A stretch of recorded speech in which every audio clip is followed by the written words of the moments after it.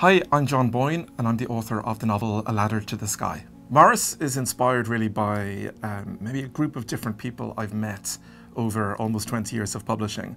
I've seen, I've been a young writer, I've studied on creative writing courses, I've taught on creative writing courses. So I see sometimes the different things people will do to achieve their aims. There are other characters in the book which are actually real people. Gore Vidal appears in the second section of the book and plays a big part there. The others really are just figments of my imagination, some people who are successful, some people who aren't, but mostly just fictionalized ideas.